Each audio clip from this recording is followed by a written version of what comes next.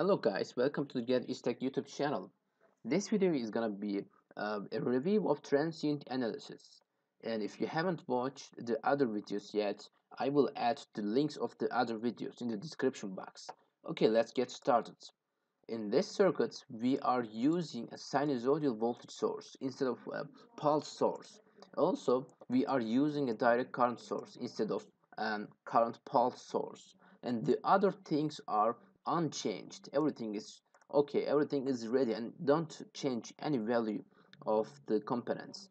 Okay, and today I'm saying again, we are making a transient analysis. And okay, let's create a new simulation profile and give a name transient 3, because this is the third video of transient analysis, and click create. Okay, create. It wasn't an important thing, never mind.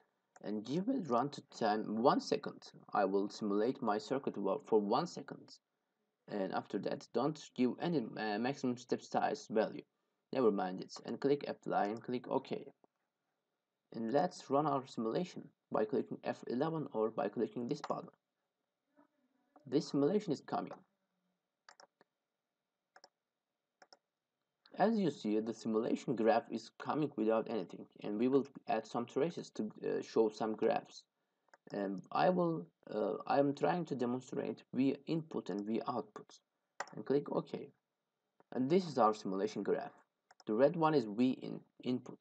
Input voltage is 10 volts, and 10 volt peak to peak, and 10 sine omega t our input voltage. But we see that our output voltage is 2 sine omega t, and we have to understand that capacitor is charging itself and taking some values of input voltage for itself, and because of that output voltage is less than input voltage, and we are understanding that capacitor is charging itself, and this is a transient time domain analysis.